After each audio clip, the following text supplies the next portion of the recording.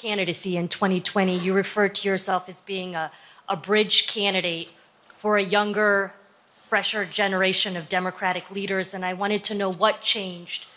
What changed was the gravity of the situation I inherited in terms of the economy, our foreign policy, and domestic division. And I think, I won't put words in anybody's mouth, most presidential historians give me credit for having accomplished more than most any president since Johnson and maybe before that to get major pieces of legislation passed. And what I realized was my long time in the Senate had equipped me to have the wisdom to know how to deal with the Congress, to get things done.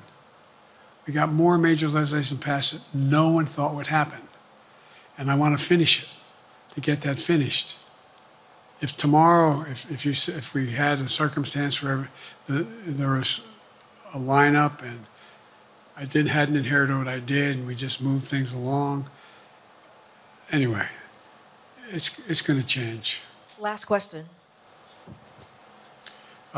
Haley Bull, Scripps, or no?